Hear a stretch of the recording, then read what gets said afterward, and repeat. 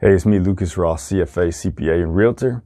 In Seattle, we're going to transition from a new building environment of townhomes and row houses to condos and apartments, okay?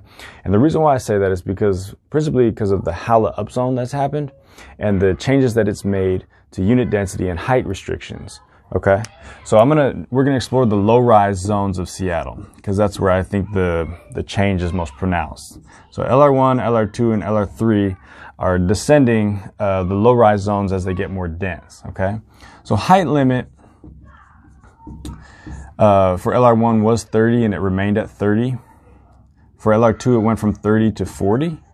For LR3, it went from 40 to 50, okay?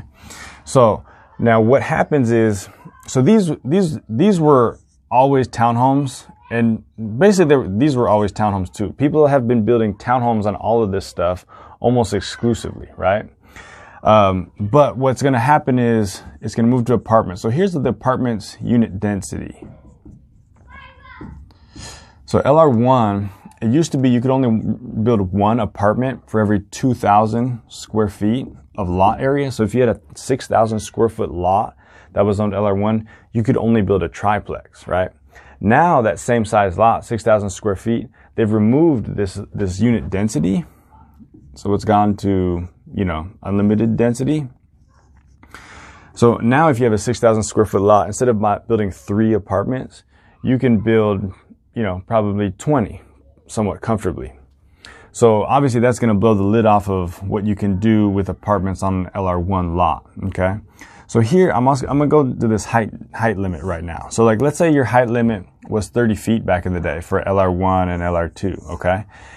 In every single instance, they were pretty much building townhomes because that gives you a 3-level townhome, and that's a very comfortable height for a townhome, right? Pretty much every townhome you've been in is probably 3. Some of them are two levels, but mostly three levels.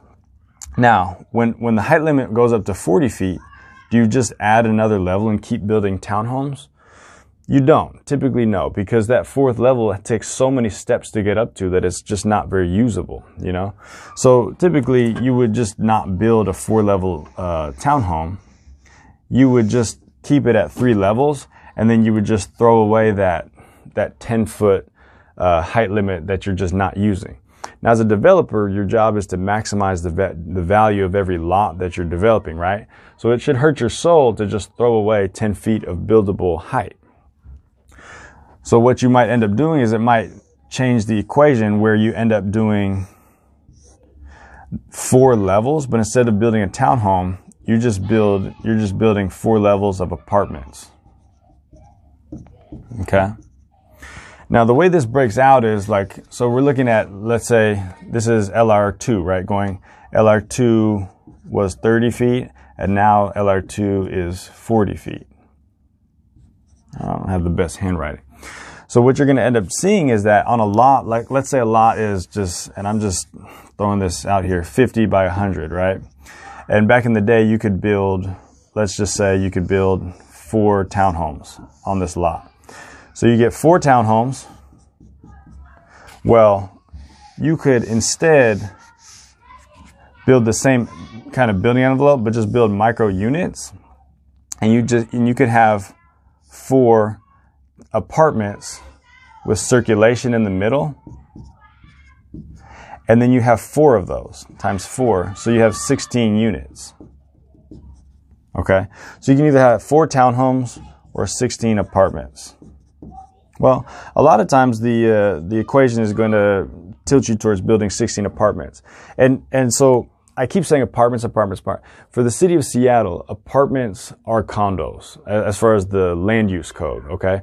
What the difference is the ownership structure, right? An apartment building is owned by one entity, whereas condos, it might be the exact same building appearance and everything, but the ownership structure is different where each condo can be sold off individually and owned separately, right?